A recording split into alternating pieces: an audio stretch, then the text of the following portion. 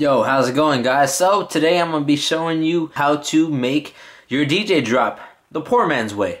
Now, a lot of you guys want a DJ drop. Well, every DJ should have a DJ drop because they come in handy. First, they tell everybody at the party or the club or the wedding who you are, and they also work as a space filler. Now, what a space filler is when you transition out of a song and you're going into another song, but you have a good amount of dead space left. That's perfect to drop a DJ drop, because once you drop your DJ drop, right after your drop finishes, it'll go right into the sound, right into the song.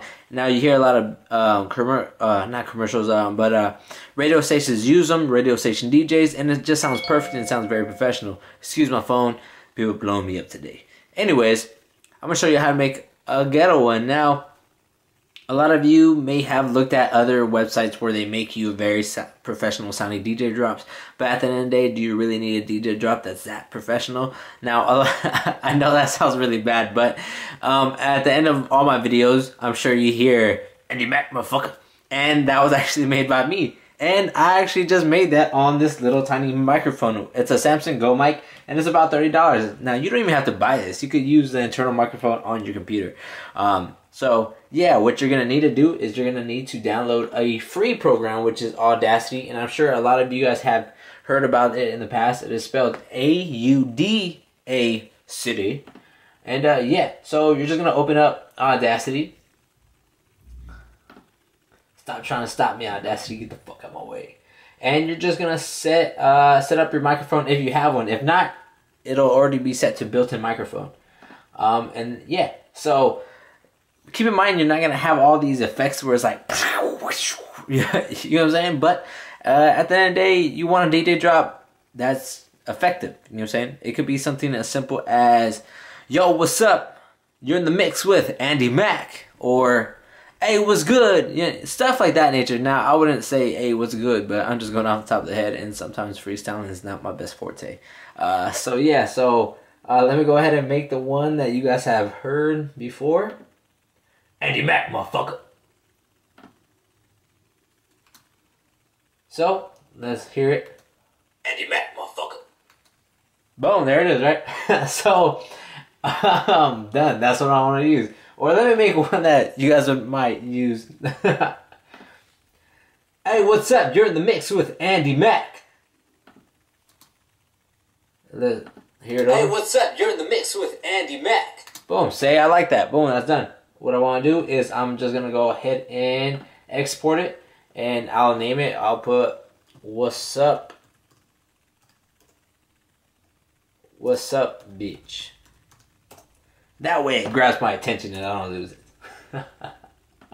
Now it is, I don't know where I left it. Oh, here it is. "What's up, bitch?" Now I'm going to go into my Serato. I'm going to open up Serato DJ. It could be Scratch Live or Virtual DJ or Tractor, whatever you want to use. Now, as you probably won't be able to see this, but I have a dedicated crate that says drops. Now this is where I keep all my drops. Now I have someone here like, holy shit.